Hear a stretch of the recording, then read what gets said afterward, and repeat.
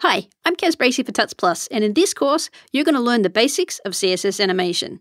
As we go through, you'll be learning everything in a visual way in real time through a free account at Webflow. We're going to cover some of the fundamental concepts about how 2D animation works in general and how it works specifically with CSS. And we're not going to cover at keyframe animations because they are a little bit more advanced. Instead, we're going to be focusing on transitions and transforms.